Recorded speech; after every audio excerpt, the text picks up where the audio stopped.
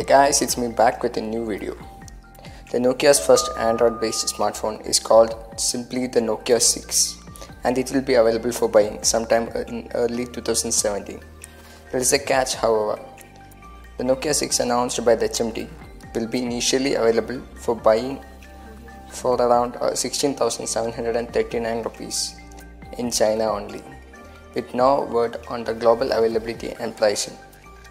But the bigger point to note that the Nokia is back.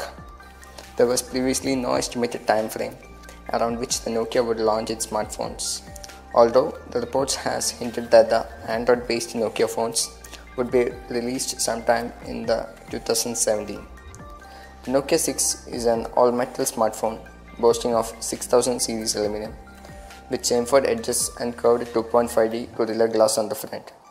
It has a physical home button on the front and that also houses a fingerprint scanner and is flanked by touch-based capacitive keys which are backlit. The power button and the volume rocker lie on the right while the SIM card slot rests on the left. It comes with a standard micro USB 2.0 port and also support a USB OTG. The hardware specs include a 5.5-inch 1080p display, a Qualcomm Snapdragon 430 processor, clubbed with around 4 gigs of RAM under the hood. The 64 GB of internal memory, which is further expandable to 128 GB via the microSD card slot. The speaker setup on board in the Nokia 6 comes with a dual amplifiers and support Dolby Atmos sound technology.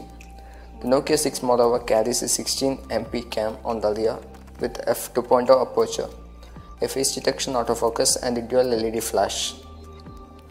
On the front, it comes with an 8MP camera. The phone is packed by a 3000 mAh battery. The Nokia 6 runs Android Nougat software out of the box and it's also a 4G capable phone. The Nokia 6 is just the beginning. According by its spec sheet, the Nokia 6 appears to be a decent mid-ranger, banging heavily on the nostalgia. So guys, please don't forget to hit the like button